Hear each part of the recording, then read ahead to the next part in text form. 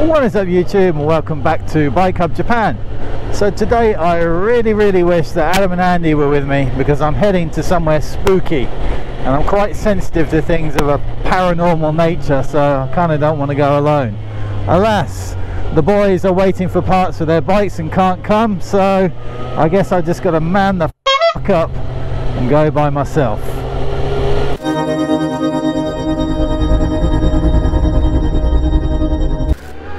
Now the place we're heading to today is called Chitosero, which is an abandoned ryokan, which basically in English just means Japanese inn.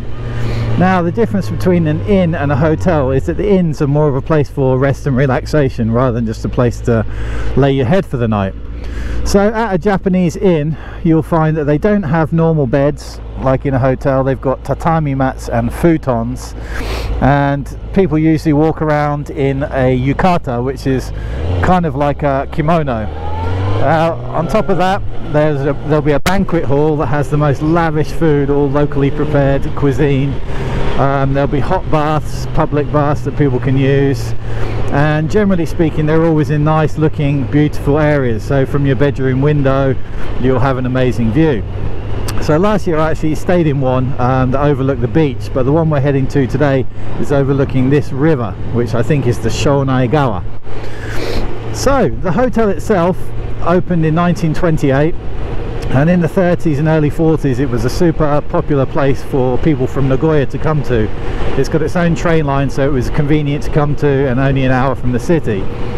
But after the Second World War, when it became more easy for people to own their own cars, people in Nagoya tended to go a bit further afar, and so the Chitosero kind of went down a bit in its esteem. Then in the bubble era in the 80s, when everyone had lots of money, it became popular again and people started flocking to it. But unfortunately in 2003 the management declared filed for bankruptcy, and the hotel, the inn, has been closed ever since then. So the funny thing is, the management and the owners basically disappeared after that, and the reason that the hotel is still standing today is because the local government can't demolish it because they can't get in touch with the owner. So it's kind of a strange, that's where the story starts to get a little bit strange. Now that's not very spooky, I might hear you say, and that's true, but where it starts to get spooky is around 2008. Now there was a big fire and it destroyed about 200 square meters of the property, including the old wooden bathhouse and all the other wooden buildings. And throughout this period 8 different fires happened, and the locals have said that they sort of spontaneously happened. There was never an arsonist found or arrested or anything like that, and these fires just seemed to happen all by themselves. Then in 2012 a body was found on the first floor of the hotel in a seated position, and when the police reported it, there it is, they said the body could not be identified and the gender could also not be identified. So people started to get a bit freaked out and getting a bit scared by this place, and it became a famous, what they call in Japanese, a psychic hotspot. Now before that had happened, there was a very famous psychic in Japan that used to do TV shows, and she wrote her own books, called Aiko Gabi. I think that was her name, or Gobi. Now she had planned to do a TV special on this place, but when she came here she had a bit of a panic attack and refused to go inside and said she feared for her life, got back into her car and drove off. So the TV show never happened. Now aside from that, people in this area have reported hearing the telephones ringing and the lights coming on and off at random, and also the voices of people walking around at night time. Now the electricity and the phone lines were cut off from this place a long time ago, but still to this day people say that they can hear the telephone ringing. So some say it's the manager calling to check if all the staff are in. Some say, I made that bit up. Anyway, we're here now, so I think it's time to go and have a look around. Now like I said before, I'm a bit sensitive to psychic stuff and paranormal stuff, so if I feel off, there's no way in hell that I'm going in there, especially by myself. So that's my disclaimer right there. Right, let's go.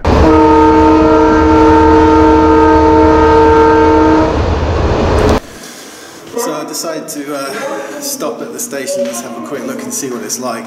to see if this really is like if the station itself has got like an old, you know, like 100-year-old vibe to it, but it's sort of a bit decrepit, I guess, but it's just a regular station. But the cool thing is you don't need a ticket to get on the platform here, so I've just been having a look around and taking some shots of the trains.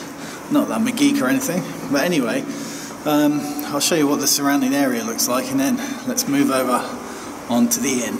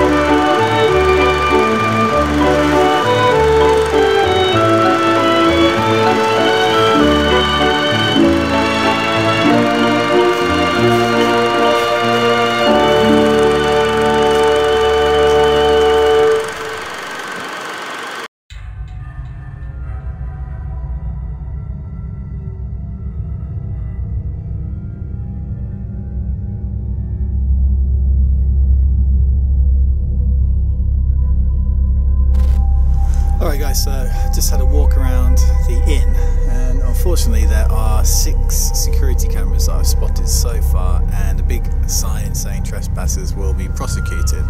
There is also a sign saying danger of fire, so if you enter the building you could die in a fire, like I was saying earlier. So I think what I'm going to do now is get the drone up in the air and have a fly around and see if I can find any access points that aren't quite so obvious, because there's quite a lot of people walking by and a few cars coming by, so I don't want to get spotted.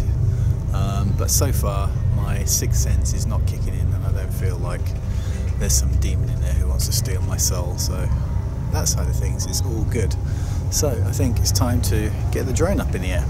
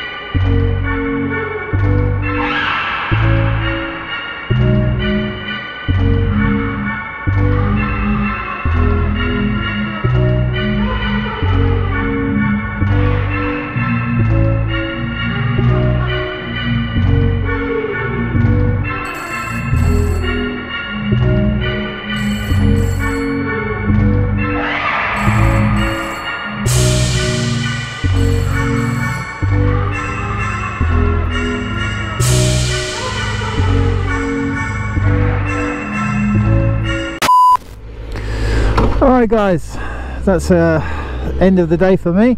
I just stopped in the coffee shop in the little village there, and I tried to record, but the owner told me he's sick of arsehole YouTubers coming in and being noisy and disturbing the other customers while they're trying to have a coffee. He probably means people like me saying "What's up YouTube" and stuff like that. But anyway, I asked him, have you got any like spooky stories about the place, and he said no. He said he hasn't got any ghost stories or anything scary, nothing scary's happened to him. But he did tell me an interesting story about some high school kids a few months ago got arrested there because they broke in. They were kind of like doing a dare, and I said to him, well, what happened to them then? He said nothing, because they couldn't be prosecuted because they can't contact the owner.